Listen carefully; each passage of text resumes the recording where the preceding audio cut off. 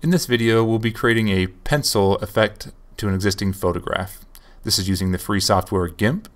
So we'll bring in, this is a JPEG image in this example, we'll bring it into Gimp, go over to the layers and click this duplicate icon. And we'll duplicate so that we have 3 different layers of the exact same image. And then while we have our first layer selected, we'll just go up to Colors, and then go down to Hue Saturation. And we're going to take the color out of this layer. So we'll go down here to Saturation, and we'll just make sure we drag this all the way down so that there's no color. We've taken all the color saturation out of the image. Then we'll click OK to apply those changes. So now we have a nice black and white image.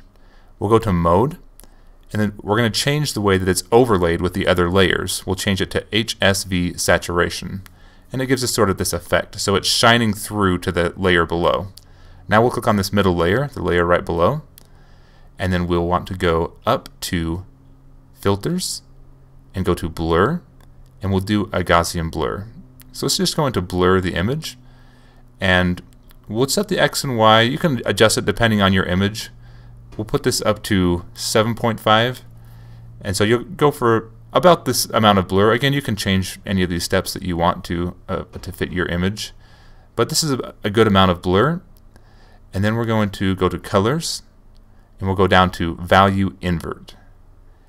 And it's going to be just a negative look like this right now, but then we're going to change the mode on it as well from normal, and we'll go down to Dodge. And now it creates this effect. So again, changing the mode is very important on these layers. So now we're shining through to this very last image. So we'll select the last layer here, and we'll go to Colors. And in this case, we're just going to adjust the contrast just a little bit. We're going to go to Levels, and we're going to just make it a little bit lighter in contrast. You can do it by clicking the little dial in the middle or by just adjusting the numbers manually. And we'll click OK. So now that we have this look here, what we're going to do is go to the top layer, and we'll just right click over here in the layers and go to New from Visible. And that's going to create a new layer merging everything together from what we just saw. And so whatever we were looking at visibly, it created all in one layer. So we can turn off these 3 layers and we'll still see just this image without. This way we'll be able to apply changes just to this single layer now without having to worry about the other ones. So we're going to go up here to Filters, and let's go to Distort, and we'll do Emboss. So this has some different settings. You'll want to play around with this too. We're going to turn this first setting all the way down.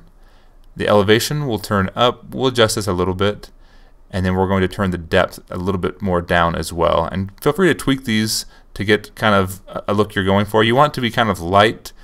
The ultimate look we're going to be trying to achieve is like a pencil, kind of pencil shaded and created with pencil. So once you've played around with it to the point where you think you'd like it, just click OK to apply those changes. And then lastly, we can go to Colors and Levels one more time on the all the images, and we'll just change the contrast here by adjusting the black input level just to give it some more contrast. We'll click OK, and this will be the final image. We can zoom in and see what this looks like. It does create a pretty good effect, and depending on the source image you use, it'll look really cool, and it kind of creates a quite a different texture and color as well to the image. If you'd like to learn how to do more things in Gimp, feel free to check out the free tutorials here on this channel, TJ Free, and I look forward to catching you in the next video.